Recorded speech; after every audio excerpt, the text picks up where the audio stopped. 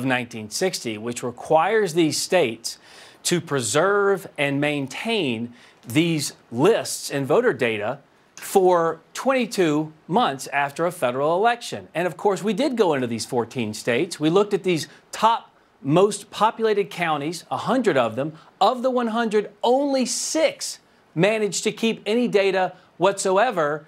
And it was egregious when we took a look at those numbers, but it gets worse because we also took a look at the numbers of voters who voted and compared that to the number of ballots cast.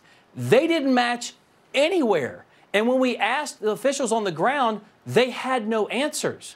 It was absolutely ridiculous. You mentioned the 16,000 in Miami-Dade. That's one county in Florida. Does that matter in a state that big?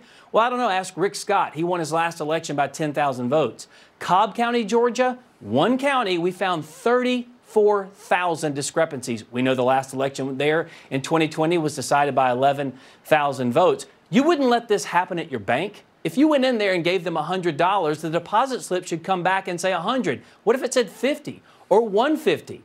These numbers don't match anywhere. No one can tell us why. This whole thing is a scam, and these laws are being violated across the country. These election officials either stupid, lazy, ignorant, or malicious, and they're violating federal law. It's a serious problem out there, and we have to fix it now. We're working with secretaries of state on the ground to make sure we can get to the bottom of this and make sure they maintain and retain this data for this upcoming federal election. It'd be so much easier to check up on it.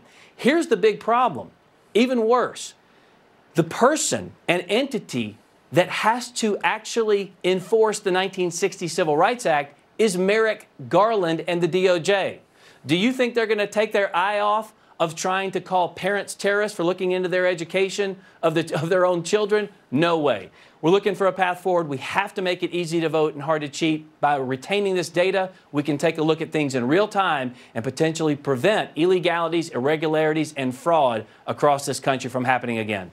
Yeah, I mean, I can't imagine an excuse for, 94 out of 100 counties throwing away their voter data when they're not allowed to. I don't think there's a good explanation for that. Hogan Gidley, I appreciate that explanation.